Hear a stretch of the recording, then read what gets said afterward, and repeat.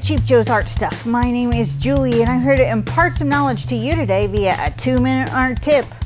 And have you ever wondered how sometimes the best art stuff is the old art stuff, man, old school?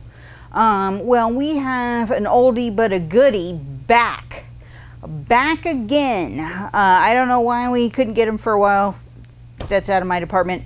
But we now have the Silicoil Brush Washer back in stock. This is an oldie but a goodie. This is a great product. Most people think of this as an oil kind of thing. It isn't necessarily. You could definitely use this for watercolor or acrylic. Great for plein air, because what you can do is you can fill it with water, you know, if you're using acrylic or watercolor.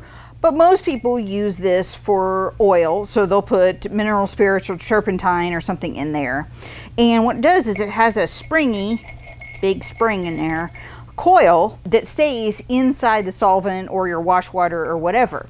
The purpose of that is that you can then take your dirty brush and you have something to agitate it against. So it actually, you know, cleans the brush a little bit better than jamming it against the bottom of the thing. So it's a little bit easier on your brush and it gets clean quickly. With your oil stuff, you know, granted the sediment will fall down to the bottom and stuff like this. You can take this out and dump it and clean it. You know, the spring comes completely out of the jar and stuff like that. This is just a few bucks.